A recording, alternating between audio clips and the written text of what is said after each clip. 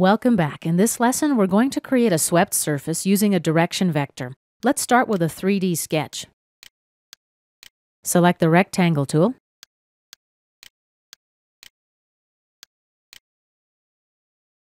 I want to sketch my rectangle on the ZX plane, so let's tab until I get there and drop my rectangle here. Apply dimensions now. The longer side will be 120 millimeters. OK. And the shorter dimension will be 110 millimeters. OK.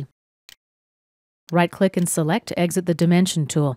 To fully define the sketch, we're going to need to apply some relations. Let's do that along the X-axis and along the Z-axis. Now activate the Line tool. I'm going to create a couple lines along the Y-axis.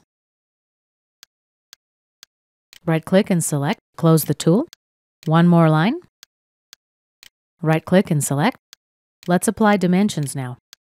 This line will make 100 millimeters. And our first line will make 50 millimeters. OK. Right-click and select to close the tool. And now let's window select all of the lines and convert them to construction geometry. Now I'm going to use the Spline tool, and I'm going to connect these points on the sketch with a spline.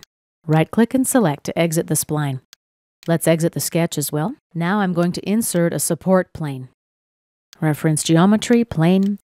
Let's select this point and this curve. OK. Now let's right-click and create a sketch on my new plane. Activate the Line tool. Right-click and select to close the Line tool. Dimensions, 20 millimeters here. The shorter line will make 10 millimeters. OK, exit the sketch. And let's zoom to fit. Right-click and hide the plane.